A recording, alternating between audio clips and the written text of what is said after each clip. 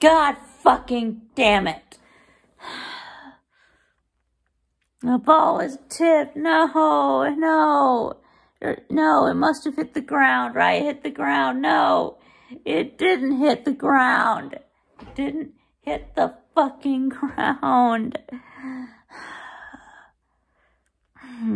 That was our last chance that was our last chance to get over 500. Now we're 2 games under again. 2 games under again. Why can't we have a winning record? I mean, you had a chance to beat the Commanders. You had a chance to win this game. And then, I mean, we're going to beat the Steelers next week. The Steelers are complete trash. So we're going to beat the Steelers next week. But this was our chance to get to 500, to get over 500 before the bye week with 4 games left.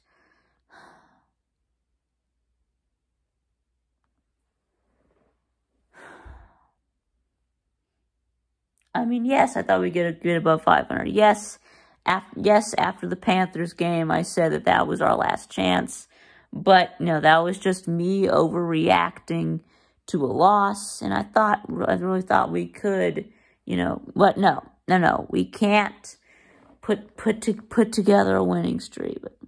But God damn it, we had everything set up perfectly. We had made them, use all of their timeouts, and then we were just going to run the ball in and score, and we were going to win.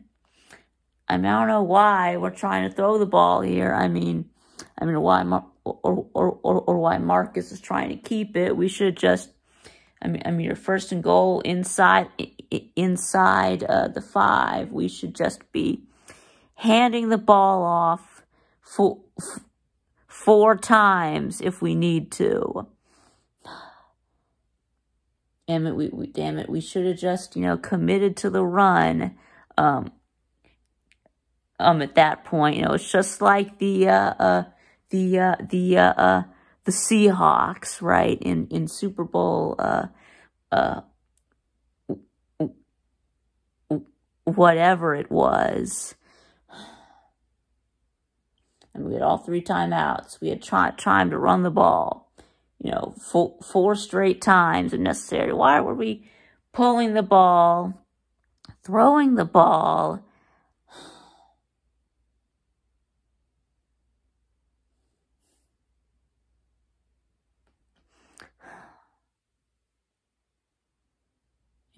I mean, stick with what got you here.